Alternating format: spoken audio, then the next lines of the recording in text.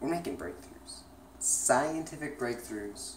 Through boredom and quarantine, we can make scientific breakthroughs. We have a chance at infinite water.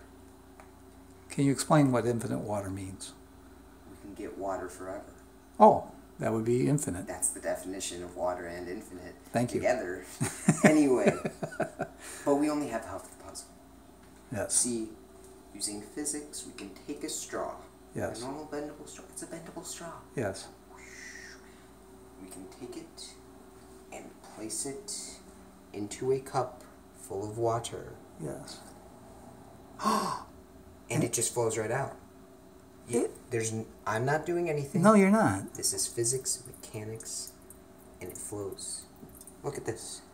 You can drink forever. You can drink forever. However, this is only half the puzzle because eventually this water, this running water right here, yes, it's going to run out. So what do you do?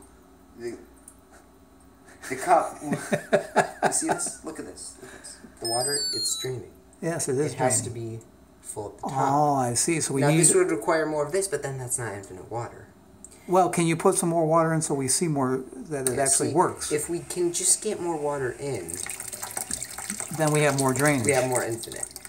But we need this. Yes. So here's where the problem is.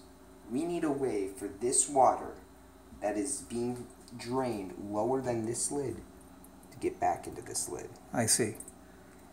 Well, that will be next episode on Jason, the amazing Jason, Epic Science Klaus finale. Thank you, Jason.